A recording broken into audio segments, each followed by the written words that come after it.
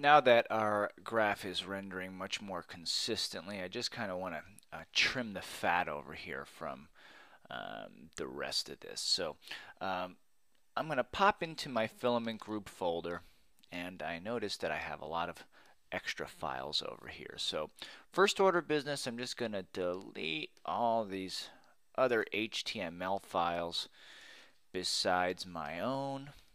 Don't need any of those.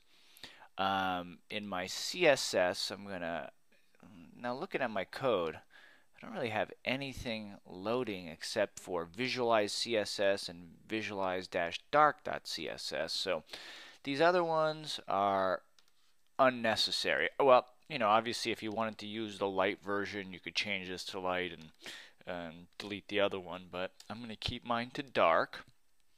And let's see what else we have. The JS, all these other ones, well, I can't get rid of, just looking at what's getting loaded as part of the requirement over here. Xcanvas is required. Visualize.jQuery.js is necessary. An example, what I'm going to edit in a minute, is also needed. So essentially, I'm just going to delete the other two examples, the editable and filtering example. And one more piece of the puzzle over here is that I see that in example.js, this is what's actually calling all these different bar charts to be created. So honestly, I don't need any of them, right? I mean, I don't need any of them. All I need is the actual bar chart. So let me delete the line. Let me delete area. And I think I could even delete the pie. Let's see what the result is. Voila. Okay, so now I have it all set. Now I could potentially even stop my my graph from rendering over here.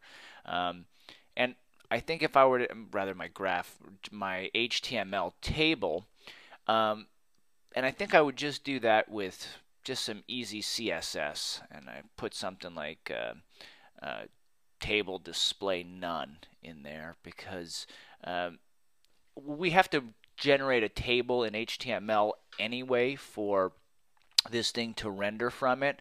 So I would just say that the criticism to doing a display none is, well, you're still downloading the content, so why are you doing that? But we need that HTML anyway. So with that said, we're not like wasting we're not wasting bandwidth over there because it's required. So if I wanted to do that, I could go right into the CSS file in here. Let's see if I just edit the visualize. Why don't we do table display none, maybe. See how that works out. That's it. And that will do it for that. So there we go. Pretty cool chart.